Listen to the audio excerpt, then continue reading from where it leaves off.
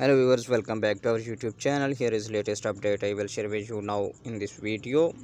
The Southwest Airlines resumed all departures on Tuesday morning after a brief ground stop due to technology issues impact its operations. We should hopeful by resuming our operation as soon as possible, Southwest said on Twitter in response to a traveler asking if there was a nationwide ground stop. More than 1,700 Southwest flights were delayed as of 11:30 a.m. evening time, according to FlightAware. The Federal Aviation Administration said in a tweet that Southwest Airlines requested the FAA post the airline departures.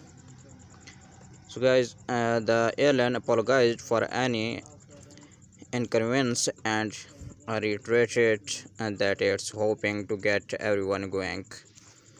Southwest is still trying to repair its reputations after an operational meltdown in December led to nearly 17,000 cancelled flights and displaced millions of passengers during the holidays.